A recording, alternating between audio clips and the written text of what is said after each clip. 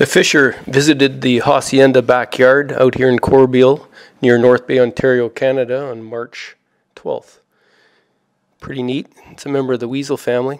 Adult males, they go to about 10 pounds, about almost 4 feet in length. This one looks like a teenager because it doesn't have the silver patch that ends up in the center of their chest. As you can see from the photos I just posted, my backyard gets a lot of wild animals. Here the fisher leaves its scent. Must have been a big squirrel that it was trying to fend off, scare off. Went across my backyard. They walk pretty good in the snow. They have big paws and a lot of hair there. Driving my sauna squirrels nuts. I was berating the fisher the whole time. I guess it was smelling probably some of the garbage I have out in the backyard. Good reminder, I got to clean up as the spring thaws it all out. Here it is coming up from behind the sauna. Pretty cute looking.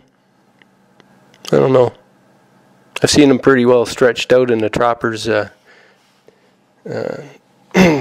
fur barn before. I think the female fur is preferred. Yeah, I think it's smelling the garbage in one of my sheds back here. I actually found a can of frozen fish on my deck I threw out in the middle of the yard.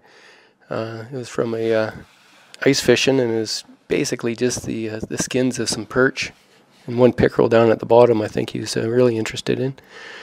Kind of regretting leaving the garbage in these plastic bags that were there, but he was found his way into the plastic bags, no problem. He was about ready to take off.